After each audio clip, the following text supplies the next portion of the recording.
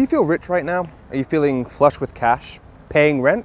Easy. Getting your own place? Completely, mate. Feeding your kids? Not a problem. Or have things been the hardest they've been your entire life and you're desperate for things to get better? For something to be done about it. But let's be practical. The government can't simply end the war in Ukraine and the effects that's having on the economy. It can't undo the long-lasting effects of COVID. But what could the government do to drastically improve the state of the UK economy? They've already admitted it. Being in the single market is not the same as being in the EU.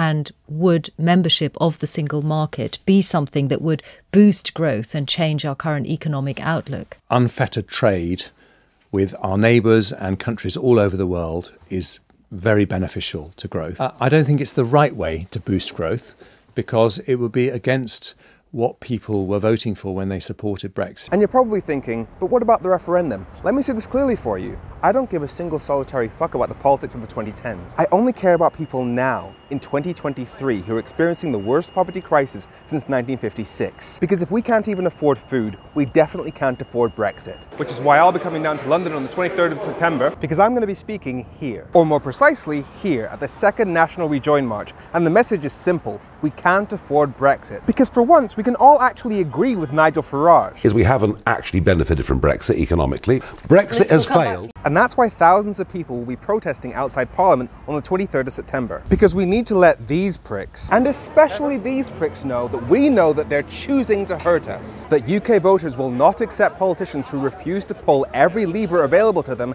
to help us out of this poverty crisis. And ending a policy that's costing every household £1,000 a year is a pretty big lever. But if you've been paying attention, you know this isn't my first rodeo. You know this isn't the first anti-Brexit protest march, and yet Brexit's still very much going ahead. So why should you bother to show up to this one? Because everything I've said today is obvious. Any rational discussion of the effects that Brexit is having on people leads to the obvious conclusion that it has to be reversed as soon as possible. So the more that people talk about Brexit, the faster it gets reversed and the less poverty we have to deal with. Which is why we have to make the politicians and them talk about it. And hundreds of thousands of people marching in the street tends to have that effect. And yeah, sure, rejoining the EU fully will take years, but rejoining the EU single market, the economic part, that'll take months. So when that Saturday, the 23rd of September comes around, you can keep complaining about how hard life is in the UK, or you can come do something about it.